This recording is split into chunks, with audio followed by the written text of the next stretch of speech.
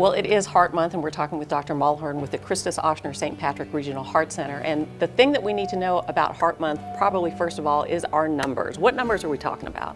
Well, mainly we're talking about cholesterol, blood pressure, and your blood sugar is another important number. All of those things, it's hard to do something about those when you don't know what the numbers are. Right. So the first step is kind of going and getting checked for those things with your local physician. All right, and how often should we be checking that? At least once a year, kind of depending on your other risk factors. And our age, I guess, has something to do with it too. Yeah, usually even when you turn 18, it's important to, as you become an adult, start to get those numbers checked. Okay, and what numbers, where should we be? What's our range that we should ideally be at? So it's a little bit different for everybody, but a general rule of thumb is you like to see your blood pressure less than 140 over 90. Usually get two numbers with blood pressure. Cholesterol, a general rule of thumb, is a total cholesterol less than 200, but there's some kind of fine tuning of that can be done with your doctor. And then your blood sugar, we like to see the fasting blood sugar at a reasonable level. All right, well, we are in Heart Month, and something new that's coming to St. Pat's is a hybrid OR. What does that mean? What is that? So a hybrid OR is just kind of like the name sounds. It's hybrid, so it's half operating room and half cardiac catheterization lab. So procedures can be done in there that range from open heart surgery to minimally invasive cardiac catheterizations or stents. And the room can kind of go back and forth. If the procedure dictates that we need to be a more invasive procedure, that's something that started out minimally invasive, that can be done all in the same room.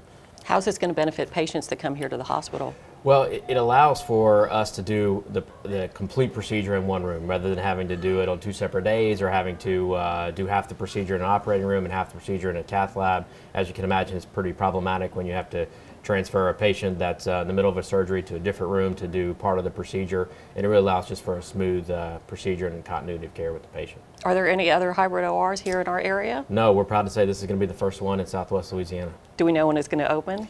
April of this year, so sometime in the spring. All right, going back to the numbers that we need to be looking out for, what tips can you give people here in Southwest Louisiana to keep those numbers in check? Because obviously we don't move as much as we should. We have great food here, and that doesn't help with those things, does it?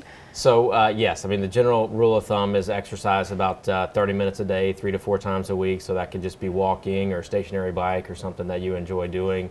Eating healthy, a low salt, low fat, low cholesterol diet. There's other diets out there, but that's just kind of one general rule of thumb, and I always tell my patients if it tastes really good, think twice about eating it. How does diabetes play a role in heart disease? You said we need to watch our blood sugars as well, and how does that connect?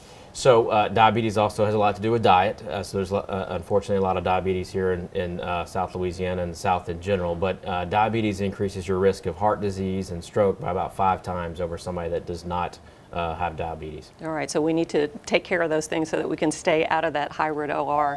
If we start seeing an increase in those numbers, we obviously need to start out with our regular physician. At what point do we need to come see a cardiologist? Well, I think most primary care physicians are going to be very well equipped to deal with this. If they start to see things like resistant hypertension or hypertension that doesn't get under good control with blood pressure medicines or difficulty managing cholesterol, then they'll sometimes get us involved with that. All right, people with high blood pressure sometimes say, "Oh, I'm feeling good today. I probably don't need to take that pill." Is that right or is that wrong? That is wrong. Okay. High blood pressure, they call it the silent killer, because usually most people don't feel bad with high blood pressure. You feel fine until one day that high blood pressure leads to a heart attack or leads to a stroke or something else. All right, and I've heard a lot about calcium scores lately too. Is that an important thing to know, and when should we start checking that? Yes, a calcium score is a great test for a lot of people, not for everybody, but a great test for a lot of people at picking up early calcified cholesterol plaque in the heart arteries, and it helps us to know that this person has the propensity to develop disease. We may want to treat them a little bit more aggressively. And that's something that we're going to be told by a doctor if we need to go get that check yes. done. Okay. All right. Well, it is Heart Month. Make sure that you talk to your doctor about your own heart health and make sure you have those numbers in check. Thanks for talking to us today. Thank you for having me. Stay with us. We're going to be right back after the break.